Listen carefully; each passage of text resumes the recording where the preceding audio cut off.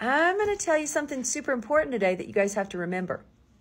Being single does not mean that you're necessarily available. Those are two different things, okay? And I'm going to talk about what to look out for to kind of determine whether somebody is single and available or just single. So when I'm teaching my ladies to read profiles, like a matchmaker, like I do, one of the things, the big thing that we start out with is when you're looking at these profiles of guys, and same goes for men when you're looking at profiles of women, did somebody put effort into their profile? Did they fill it out like in a real way? They put all the details. They've put effort into their pictures. It looks like they really have skin in the game. Then this is potentially, there's more to it, I'll talk about that in a second, then there's potential, good potential, that this person is actually on the apps looking for a legitimate relationship.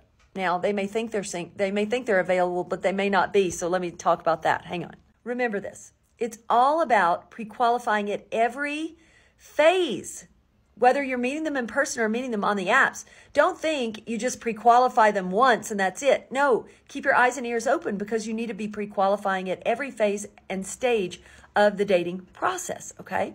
Again, more of what I teach my ladies when they're working with me, okay? So when you are in the messaging phase with the person, this is where you really want to find out, like, and I always like to cue people up and say, hey, so how's Bumble treating you? Because then that will open it up for them to tell you whether they've been on Bumble long, whether they're a positive person, whether they're negative about dating. This will give you some crucial insight, okay?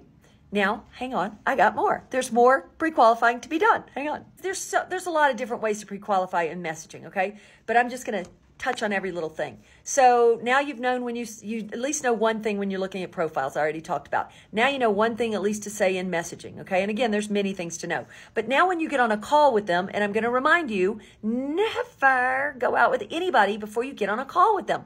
Do not do it. Even if they want to make a plan through messaging, stop. Say, hey, that sounds great, but I'd love to jump on a call to learn more, blah, blah, blah, or make any excuse, get them on a call. Now, when you're on a call, you may want to ask them, so when was your last relationship?